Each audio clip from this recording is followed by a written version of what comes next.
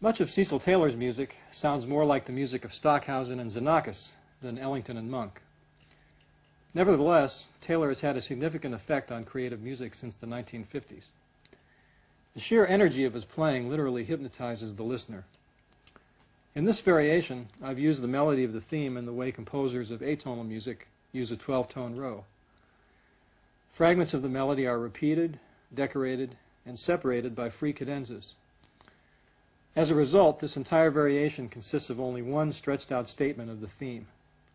Strangely, the melody seems to imply the key of G-flat quite clearly, although there are no chords which make any conventional harmonic cadences.